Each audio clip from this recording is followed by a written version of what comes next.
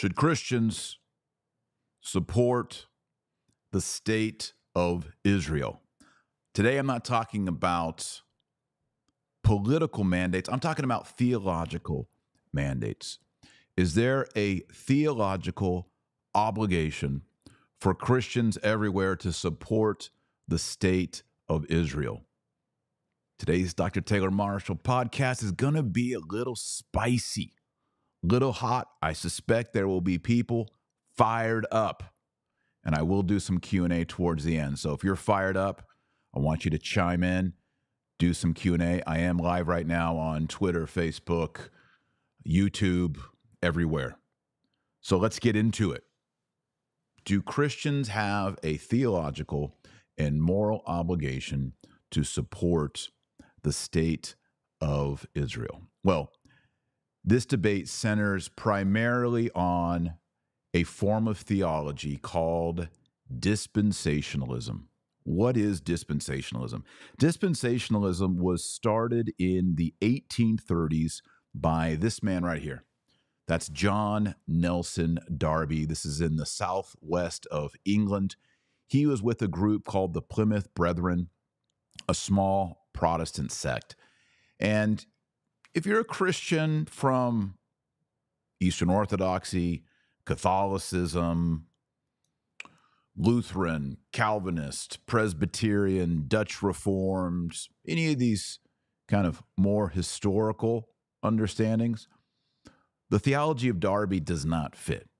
I mean, the basic understanding of the relationship between God's plan with Adam and Eve up through Noah and Abraham and Moses and David and the prophets, and then John the Baptist preaching the coming of the kingdom, and then boom, the Messiah, the Son of God, coming onto the scene, teaching for 3.5 years, suffering the passion, the crucifixion, the death, rising on the third day, and commissioning the apostles with a church, an ecclesia in Greek. That is the traditional understanding of what we call redemptive history. The dispensationalists understand that primarily God's chief plan, coming again from Darby, here's Darby back on the screen.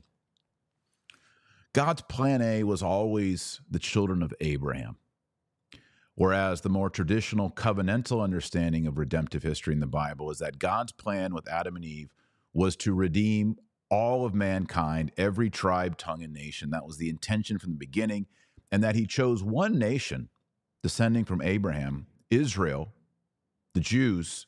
He chose one nation as a safe place, you could say, as a landing pad for his divine Son, Jesus Christ, to be born and to live and to redeem not just the Jews first, but also the Gentiles, the non-Jews, all nations.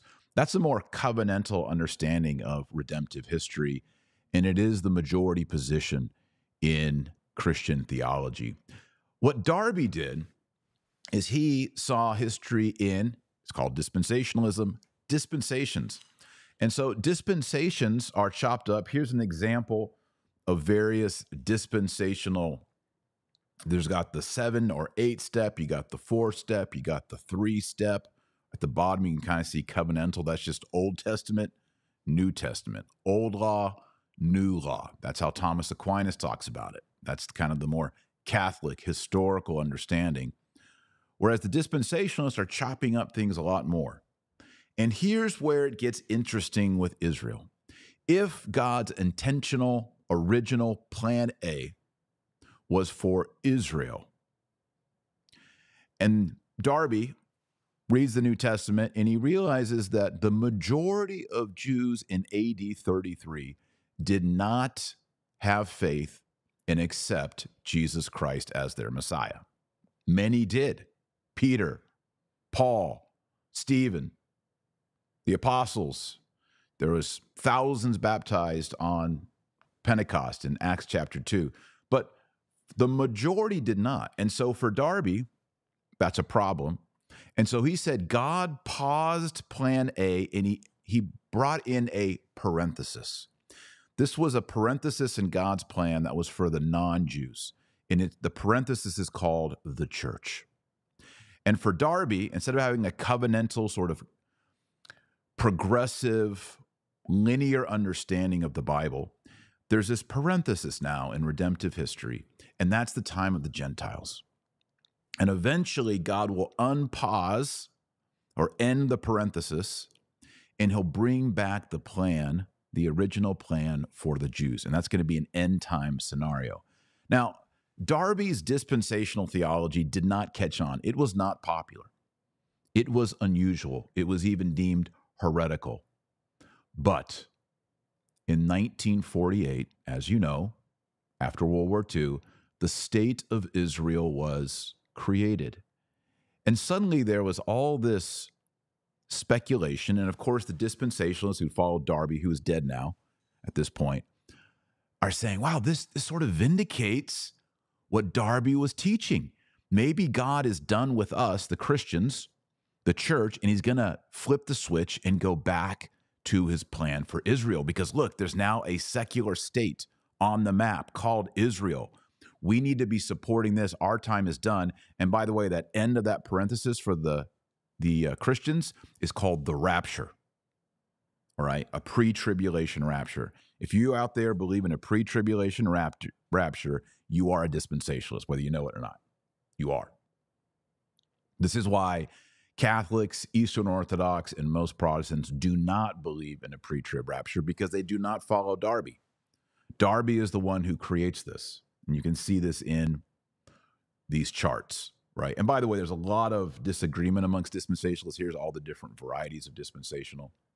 But the key point is, in the 1950s and 60s, the theology of Darby becomes more popular. And in the 80s, Jerry Falwell, the televangelist, jump on the theology of Darby and they push dispensationalism. And this is when, in the 80s, this is when you have all this discussion about, 88 reasons why the rapture will happen in 1988. You have televangelists saying, send me all this money and I'll send a portion of it to Israel. We need to fund Israel. We need to support Israel. It all goes back to this aberrant theology of John Nelson Darby with dispensationalism. And the whole idea is God is about to be done with us, non-Jewish Gentile Christians. And now we need to put all of our resources into the state of Israel. So now that I've explained the history and the theology of dispensationalism from John Nelson Darby, also, I forgot to mention the Scofield Bible, which was very popular, especially in the 80s and the 90s. The Scofield Bible was deeply dispensational. So between Jerry Falwell and the Scofield Bible, the dispensationalist movement took root in America. And right down the street from me, Dallas Theological Seminary became the seminary of dispensational theology. So much so that really, if you're in the Pentecostal movement, if you're in a Bible church, a mega church, and some Baptist churches, you have been receiving for years dispensational theology. So when you talk to these dispensationalists, whether they know they're dispensational or not, we call them dispies. When you talk to the dispies and you say, should we be sending money, guns, everything we got to Israel? They will say yes, and they won't give you a political answer. They will say it's in the Bible. It's prophecy. It's fulfilling the prophecies. We are coming, they don't maybe know the theological language, but they think that they're coming to the end of the dispensation of the Gentiles, and they're going to be raptured out, and God is going to bring in this new dispensation of Israel.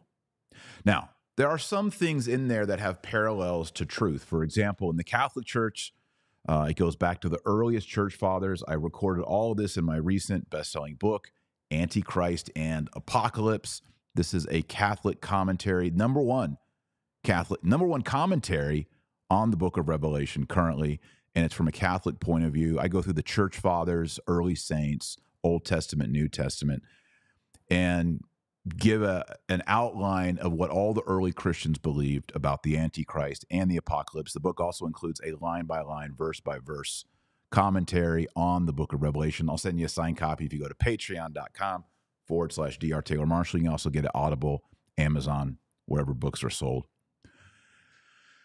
There is a Catholic conviction that at the end, all the Jews on earth, all the Israelites on earth will have a mass conversion and will be baptized and will enter the church under the reign of the Antichrist. This has to do with the prophecy, the two witnesses in Apocalypse chapter 11, Enoch and Elijah. It's all there in the book I just mentioned. So the idea that the Jews will return at the end is something that I think every Christian has always believed, and it's in St. Paul. It's also in the Apocalypse. I'm going to go into those verses too if we have time today. But the idea that there's this dispensation and this on-off switch is not good. I would say it is heretical. And I want to look at some of the verses right away over what is Israel. That's the question. Today, because there is a place on the map called Israel, people read their Bible, and when they see the word Israel, they might wrongly think, oh, it's talking about what I see in the Middle East from 1948. But St. Paul in Galatians, actually, I want to do the Romans one first. In Romans, St. Paul talks about Israel and Gentiles and Jews and all that, and he uses an analogy that's really helpful. It's the analogy of the olive branches. So in verse 16, this is Romans chapter 11. For if the first fruit be holy, so is the lump also, and if the root be holy, so are the branches. And if some of the branches be broken, and thou, being a wild olive, are engrafted in them, and are made partaker of the root and of the fatness of the olive tree, boast not against the branches, but if thou boast, thou bearest not the root, but the root thee. So what's going on here? He's saying, look, if you're a Gentile, he's writing to the Romans, right? The Romans are Gentiles. If you, as a Roman, have been engrafted into the olive tree by your faith in Jesus Christ, you're justified. Do not boast against the branches that have been broken off. What's he talking about? As you see, we'll get into this a little bit. He's talking about the Jews. He's saying throughout Romans that just because they're of the children of Abraham and just because they attempt to keep the law, they don't fully keep the law, but they attempt to keep the law, because they do not receive Jesus as the Messiah, they are broken off the olive tree. I know that's not politically correct to say. I know that's not ecumenical to say, but that is what St. Paul says. Let's go back and see what else he says. Verse 19, and thou wilt say then, the branches were broken off that I might be grafted in. Well, because of unbelief they were broken off.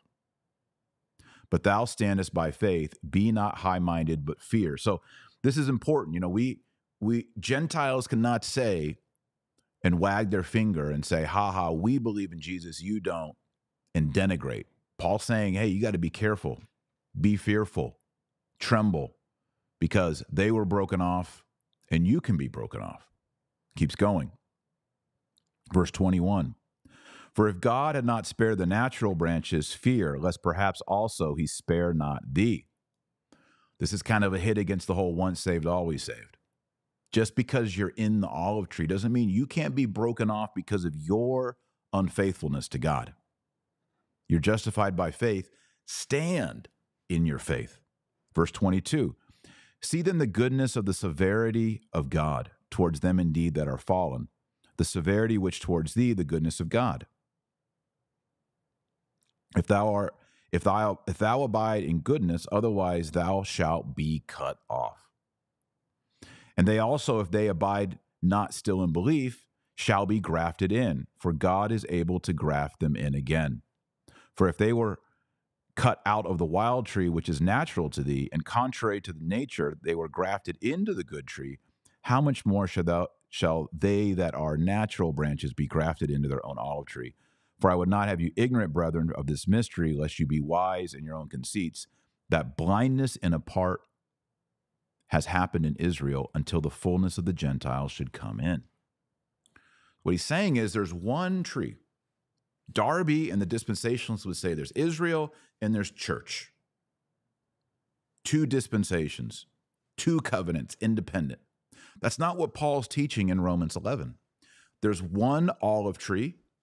It's been there since the time of Adam and Eve. It is the faithful elect, those who are redeemed, those who have faith in God and his promise in the coming of the Messiah. Those who do not accept the Messiah, Jesus Christ, are broken off the olive tree and removed. Then God, through a miracle, takes Gentiles, non-Jews, and he grafts them into the olive tree. And he says there's this mystery that for the greater part, there is a blindness over Israel, that is, over Jews.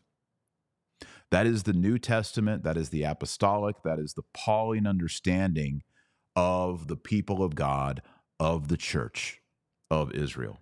We see this also in Paul when he's talking to the Galatians, also Gentiles. In verse 13, I mean, this passage here shatters the dispensational argument.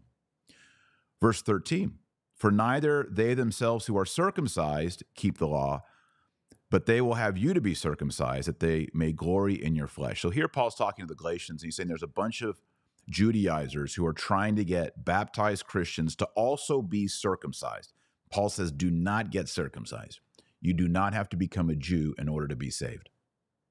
Verse 14, but God forbid that I should glory save in the cross of our Lord Jesus Christ, by whom the world is crucified to me and I to the world. Verse 15, for in Christ Jesus neither circumcision availeth anything, nor uncircumcision, but a new creature. So Paul here is saying it doesn't matter if you belong to the Old Testament law, which entails circumcision for entry. What matters now that Christ has come, he's incarnate of the Virgin Mary, he's died on the cross, he rose on the third day. What matters now is that you are a new creature in the new creation of Jesus Christ, who rose on the first day of the week to signify a new creation with him as the new Adam in a new covenant. This is what Paul's teaching us in Galatians. Verse 16, and whosoever shall follow this rule, peace upon them and mercy and upon the Israel of God. He just said above in Galatians that those who seek justification by circumcision and fulfilling the law are accursed by the law. But those who have faith in Jesus Christ receive grace and peace and mercy. So here, who is the true Israel of God? The church. The universal church is the true Israel of God because she is faithful to the bridegroom, Jesus Christ. She is made alive through the justifying grace of Jesus Christ. That's the whole message of Galatians. So then we go to verse 17. From henceforth, let no man be troublesome to me, for I bear the marks of our Lord Jesus in my body. By the way, the Greek there is stigmata for marks. Interesting. Verse 18, the grace of our Lord Jesus Christ be with your spirit, brethren. Amen. So there is St. Paul, both from Romans and Galatians, describing how we really have one entity. You can call it Israel, you can call it church. And that's why Catholics refer to the Catholic Church as the New Israel and the New Jerusalem. And if you read the book of the Apocalypse, the book of Revelation, the whole point of the book, the ending of the book of Revelation, is the New Jerusalem, not the Old Jerusalem. In the book of Revelation, the Old Jerusalem gets destroyed.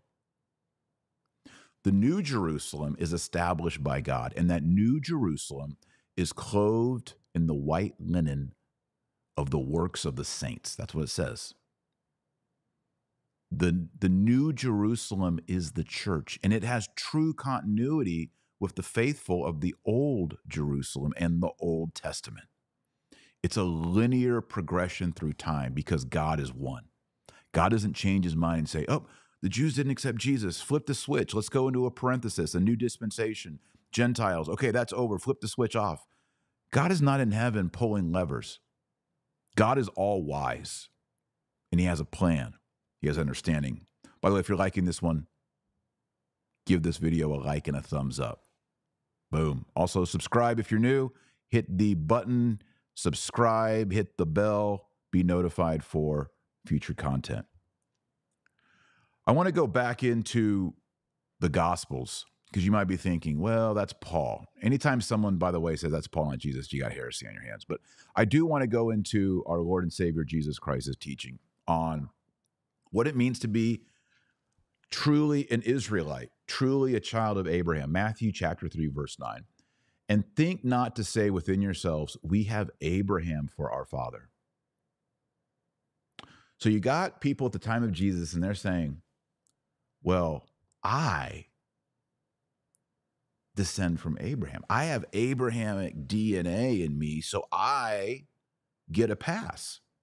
Jesus is saying, you don't get a pass for saying, oh, well, we're children of Abraham. We have Abraham as our father. For he says in the next half of the verse, for I tell you that God is able of these stones to raise up children to Abraham. Luke chapter 3, verse 8 also says the same thing. Bring forth, therefore, fruits worthy of penance, and do not begin to say, we have Abraham for our father. For I say to you that God is able of these stones to raise up children to Abraham. You see, there's a false dispensational belief that because certain people have Abrahamic DNA, and by the way, the Arabs have Abrahamic DNA, that somehow excuses them, or that they go to heaven de facto because of DNA, or because they attempt to fulfill the 613 laws of the Torah, that they will be justified. Or in fact, on Pentecost, Acts chapter 2, the Jews come to Jesus and say, what must we do to be saved? Does Peter say, hey, you guys got the right DNA, don't worry about it? Does he say, you guys keep the kosher, keep the law, you're going to get there, keep trying? Is he ecumenical in that way? No. Peter says, repent and believe in Jesus Christ. Be baptized and receive the Holy Spirit. Acts 2:38, Acts 2:39. For this gift is to you and your children.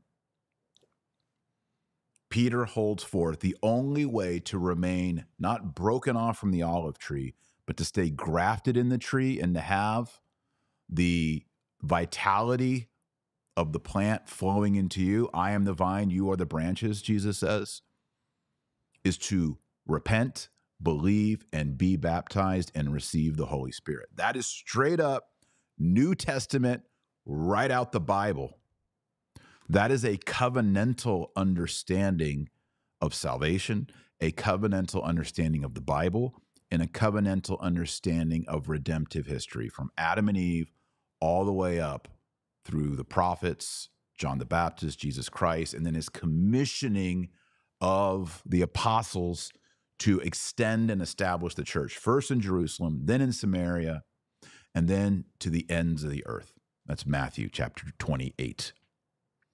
Now, within the Catholic tradition, we also have many popes stating, because there was all this talk in the 1800s and 1900s, maybe there should just be a pure ethno-state that's Jewish. And maybe that should be in historic Palestine, in Israel. Pope Pius X, this is going to trigger a lot of people. Trigger warning. Pope Pius X, 1904, says, we are unable to favor this movement. We cannot prevent the Jews from going to Jerusalem, but we could never sanction it. The ground of Jerusalem, if it were not always sacred, has been sanctified by the life of Jesus Christ. As the head of the church, I cannot answer you otherwise. The Jews have not recognized our Lord. Therefore, we cannot recognize the Jewish people.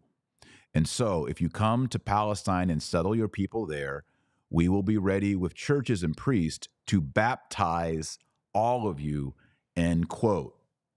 Very based.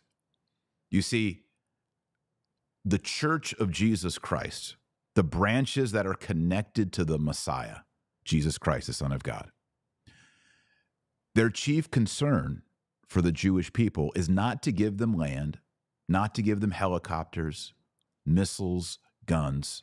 Pius X says it right here. We'll be there waiting for you with churches and priests ready to baptize you. Because Paul VI is thinking Pius X is thinking like St. Paul. I said Paul VI. Man, that was a slip. Pius X is thinking like Paul. What is the desire of Jesus Christ for the Israelite people? The desire is their baptism.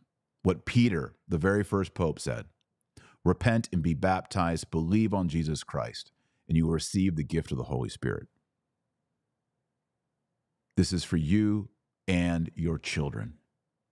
That is straight out the Bible, Acts 2, 38 through 39. And we see Pius X saying the exact same thing. The heart of Christians, the heart of baptized people, the heart of people who know Jesus Christ should not chiefly be thinking about a political solution. Why? That was the error of Judas Iscariot. Judas Iscariot was disappointed that Jesus was not manifesting a political movement in order to rescue the Jewish people. And for 30 pieces of silver, he betrayed the Son of God because he was disappointed in the mode in which Jesus was there to redeem not only the Jews, but also the Gentiles. And today you have Christians making the same error of Judas. They think that the solution is a political, military construction project, that they need to hasten in the end times by giving more weapons, more bombs, more war, red heifers, a rebuilt temple. Let me tell you something. The person in the Bible who is going to rebuild the temple and rededicate the temple is the Antichrist. St. Paul says that the man of sin, the son of perdition, will exalt himself in the temple of God and demand worship from every single person. Apocalypse chapter 13, he will impose the mark of the beast, 666, on all who will not worship him in the temple. And this is the really scary part about dispensationalism, is that it fuses in a theology that predisposes Christians to believe in the Antichrist, who will be a false Messiah and who will rebuild the temple in Jerusalem. That's why it's very important that we follow sacred scripture. We follow St. Paul. We follow St. Peter in Acts 2. We follow what Pius X said. When the state of Israel was being established, I'm talking about the secular state of Israel, 1948, the Pope at the time, Pius XII,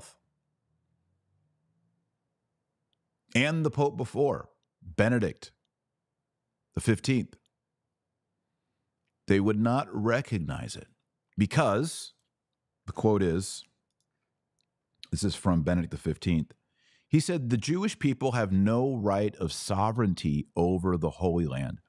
See, dispensationalism would teach you that because God has two plans, A and B, and he has a parenthesis and he has a switch that goes on and off, that if God switches back over to Israel, that somehow the Israelites who reject Jesus Christ as the Messiah somehow still have a divinely sanctioned right to that geography.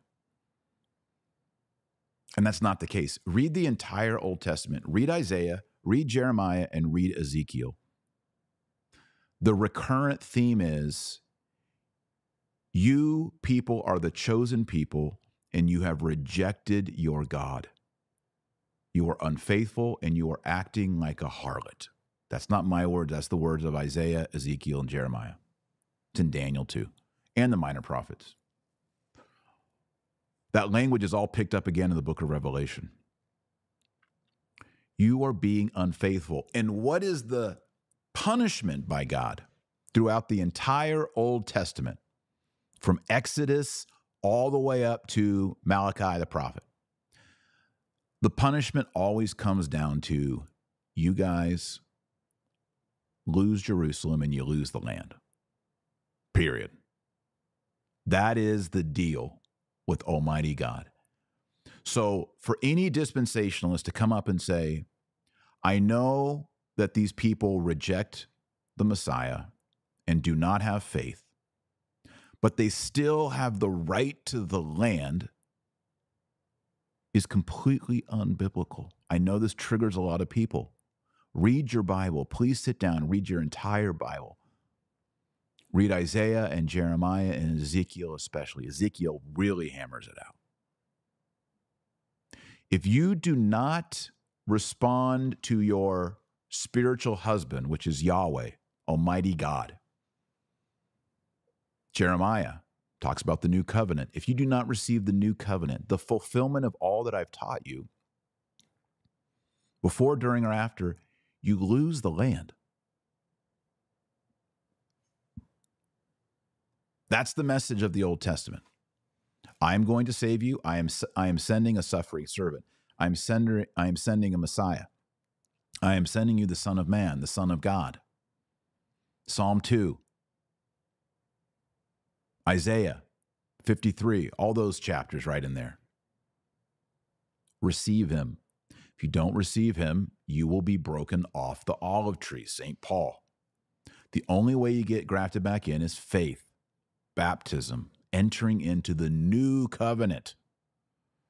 That's Christian Theology 101. I'm going to go to Q&A real quick. Before I do, I'm going to answer one objection that I haven't looked at the comments yet, but I know it's in there already. And they're going to say, yeah, but Taylor, you're like teaching replacement theology. Replacement theology has become a big-time pejorative. It's the idea that the Jewish people are replaced by the Gentiles. I would argue back, dispensationalism is the replacement theology. Dispensationalism says that the church has temporarily replaced Israel, and then Israel will temporarily replace the Gentiles. The real replacement theology is dispensationalism. The classic testamental or covenantal understanding of the Old and New Testament is linear. We don't believe that the church replaces Israel. We believe, as Paul says in Romans chapter 11, branches are being grafted into the true Israel, into the New Jerusalem every single day through baptism and through faith, through entering into the new covenant. And on top of that, there is the Eucharist. The one time Jesus teaches the new covenant, he says, take, drink. This is the chalice of the blood of the new covenant. That's when he talks about the new covenant, when he establishes the Eucharist. So to be in full communion with Jesus Christ is to be a partaker of his body and blood. That's why he instituted this mysterious, beautiful sacrament less than 24 hours before he died on the cross. He wanted to unite the Eucharist with his death, because the Eucharist presents his death throughout all ages. All right, Q&A. I appreciate it if you use a question mark in the comments. That way I can see that you're asking a question. We are hyped up today. We got 1,200 something people live, lots of people. I'm sure this has been a triggering podcast, but you know what? It had to be said. So let's jump in. Comments and questions. Josephine says, I'm so confused. How about the commandments which says thou shalt not kill? How can the same God order Israel to kill civilians even in Palestine? Well, I think we have to be very careful about commanding, killing, and all that. But we have to also remember that in the Old Testament and in the New Testament, there is sword bearing. The idea that from Adam and Eve until the end of time, God is a strict pacifist and there is no violence is not part of Christianity. Quakers believe that with their oatmeal, but Catholics, the Eastern Orthodox, do not believe that we are a pacifist organization. That being said, there is also the problem. This is sort of your radical weirdo dispensationalists right now. Well, they'll just say, yeah, nuke every Palestinian and we need 100% Israelite ethno-state. That's God's will. No. Hard pass on that. H to the no. And then they'll say, well, that's what the Bible teaches. No. All right, back into your comments and into your questions. Ito says, I think Christians should support peace, not Israel, nor Islamists. Yes. I think if we had followed the advice of Pope Pius X, just to put his quote back on the screen here, we cannot prevent the Jews from going to Jerusalem, but we can never sanction it. The ground of Jerusalem, if it were not always sacred, has been sanctified by the life of Jesus Christ. As the head of the church, I cannot answer you otherwise. The Jews have not recognized our Lord. Therefore, we cannot recognize the Jewish people. And so if you come to Palestine and settle your people there, we will be ready with churches and priests to baptize all of you. You know, if we had followed that advice and not created an ethno-state, the war would not be happening, or any of the previous wars and the death and the destruction. I know the answer or the objection to this is, well, then where will the Jewish people be safe? And the answer is Jewish people can be safe in various places throughout the world. It doesn't necessarily need to be in the most dangerous situation of which it currently is. This is all based on theology that they somehow, by divine right, should be in that geography. And Pope Benedict XV says they do not have a divine right to that geography. Good question. Love it. For Americans, this is Equate Bond, America first, America for Americans, help Americans first. Thomas Aquinas teaches that we have solidarity with our neighbors first, and neighbor means near, those who are near. So I have an obligation to those nearest to us. So if my next door neighbor hasn't eaten in 3 days, I have a moral charity obligation to feed him, as opposed to taking that amount of money or food and then sending it halfway across the planet. Because the nearness, right, the proximity creates a greater obligation of charity.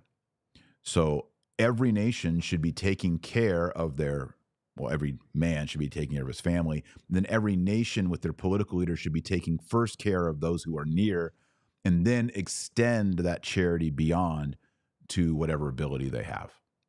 That's Thomas Aquinas on proximity.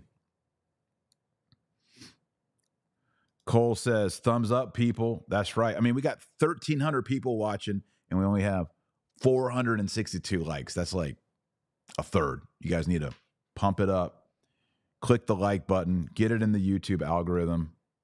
What we really need is we need a lot of Protestant dispensationalists to watch this video, because I think a lot of them have just been taught this is the Bible, and they've never heard that it was invented by a man named Darby in the 1830s. All right, back into your comments and questions. St. Creedmoor 6.5. Nice. I'm going to go hunting this weekend with a 6.5 Creedmoor, so good to have you here on the show. Would you care to expand on what St. Pius X meant when he said the church would not sanction? Yeah, remember, it's the church's belief that the holy places of Jesus Christ, sanctified by Jesus Christ, belong to the church. So the tomb of Jesus, the Holy Sepulchre, belongs to the church, not to Jewish people, not to Muslim people, not to pagan people. It's our property. The same for all the holy places in Jerusalem. We make pilgrimages to these holy places. Like I've made a pilgrimage to the Holy Sepulchre, to Nazareth, to the Jordan River, all of these sacred places. And what happened is Christians were always making pilgrimages to these Christian places. And then Islam came in the 600s and said, no more. And they were killing and attacking Christian pilgrims. So the response after that was Christians saying, no, let's go and free the Christian places and protect the pilgrims. And that was the Crusades. I know the Crusades get a lot of heat, a bad rap. And some of the Crusades were really dumb and not great, some of the later Crusades. But the initial response was not just Christians saying, let's go kill a bunch of people in the Middle East, yeehaw.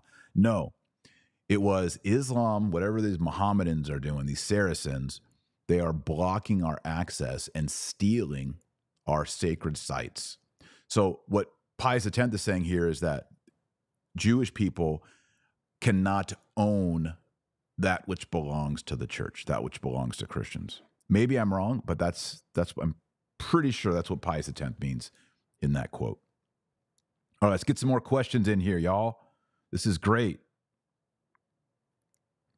Oh, by the way, I don't think I've said this in the show just because of everything going on politically. I'm in no way in favor of Hamas or Palestinians killing people, anything like that, right? Today's show is not political, and I'm not weighing. I don't want people saying, well, you're pro-Hamas, you're pro-terror. No, I'm coming in today, and I'm explaining why there's a lot of confusion theologically, primarily in America, over discussions about Israel. You know, you can't throw a stone in Texas on this topic and someone saying, but yeah, the Bible says support the state of Israel from 1948. Kiki says, your thoughts on Christian Zionism.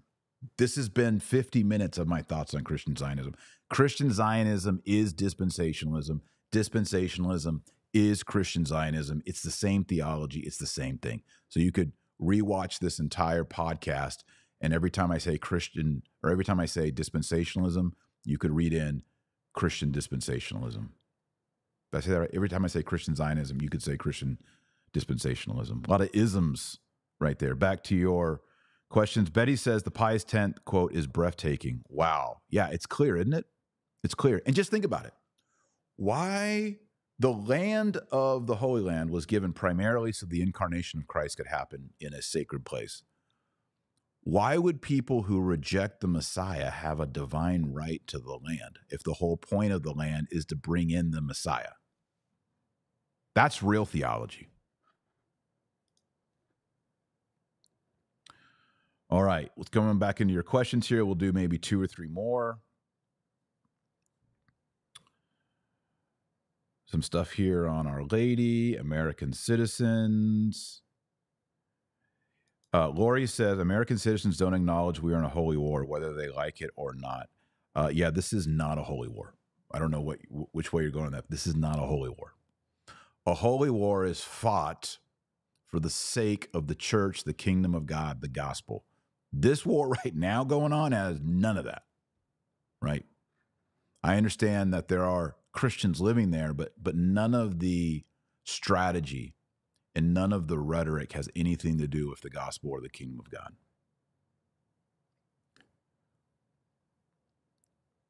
What does all Israel mean was asked in the comments. All Israel, especially when Paul talks about it, all Israel is the completion, the universality of all who love God. That's Jew and Gentile. It is the olive tree in its completeness, the full elect of God. That is all Israel. All right, let's do one more question here.